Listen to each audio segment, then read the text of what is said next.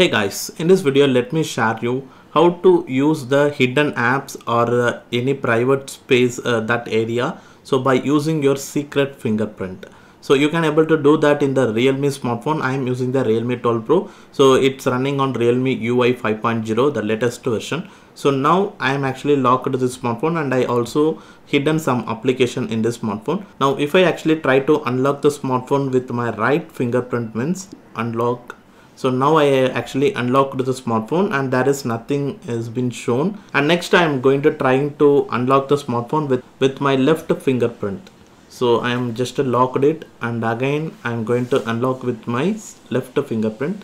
So this time I can able to access the hidden space. So this is the feature we are going to share in this video. So it is greatly helpful for you. So using your hidden fingerprint, you can easily access your private safe area and then a hidden applications. So once click on the private safe, you can able to see all the hidden images and videos and audios, documents and other files.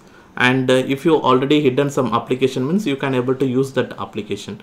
In before you need to enter the some 4-digit code number like that, but with the help of fingerprint you can able to do now. So using this feature, so to use this feature, just to go to the settings option in your Realme phone, and here just to go to the privacy, security and privacy setting option, and here click on the device unlock. So just to click on this. Now here click on face and fingerprint lock and click on the fingerprint. Now just to enter your lock screen pattern or screen lock password.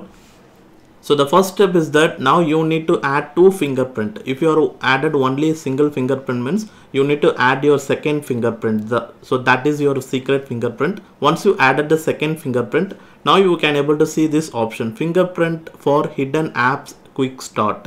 So just to click this option. Now select your second fingerprint, or else if you want any new fingerprint, means also you can just use any other fingerprints like a forefinger or middle finger like that. So whatever fingerprint, so just add a new fingerprint and after that just select that fingerprint here.